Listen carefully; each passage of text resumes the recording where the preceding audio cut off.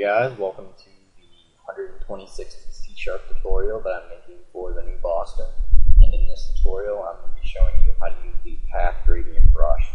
So for this tutorial, you're going to need to have a panel, and when the user clicks on that panel, just have graphics be created for your panel so we have some surface to draw on.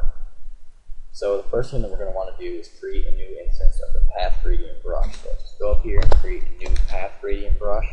I'll call it PGB and set it equal to a new PathGradientBrush.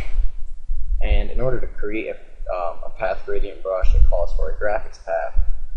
And we're just going to have to create a new graphics path up here. So we say graphics path, GP for graphics path equals a new graphics path. And the graphics path will basically hold all the information telling the PathGradientBrush what to do or where to draw.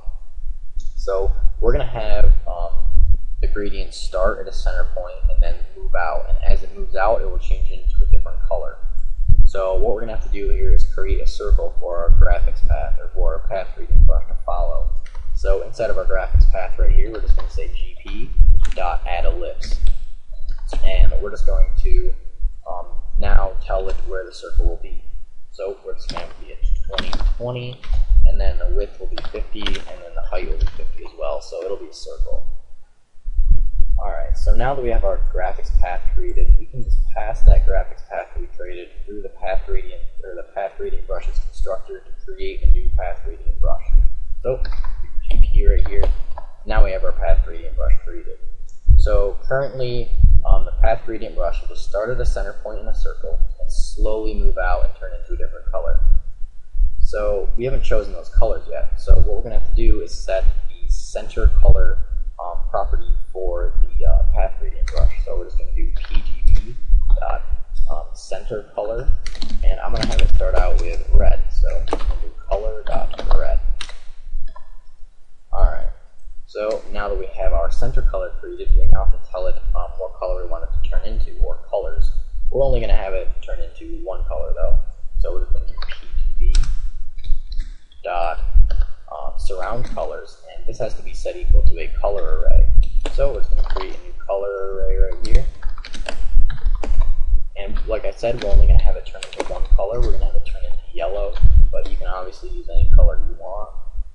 So right now it's just going to start at the center of the circle right here, indicated by this. So this is where the circle will be located. It will start at the center of that circle and then slowly move out. And as it moves out, it will turn into yellow. So now we just have to draw a circle using this brush so we can actually see it. So we're just going to do g.fillEllipse, and we're just going to have it be in the same location as where our brush is so that we can see it.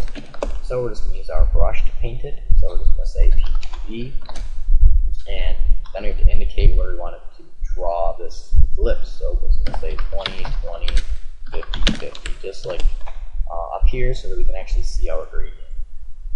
So now we debug here and click on the panel. We should see that there's a circle created. At the center of the circle it's red, and it slowly turns into yellow as it moves out. Yep, perfect. And you can obviously change these into any colors you want. So if you wanted it to start with like, I don't know, white and turn into like black or something, you could do that as well. So now when we click, you can see it's different. Yep, slowly turns into black. And you can obviously make this bigger if you wanted. So if you wanted to make this be like 100 and 100, and then make the ellipse that we draw be 100 as well, do that. Yep, this is a much bigger circle. So that's pretty much it for this tutorial on drawing with a PathGradientBrush. In the next tutorial, I'm going to show you how to draw other shapes. So, see you guys.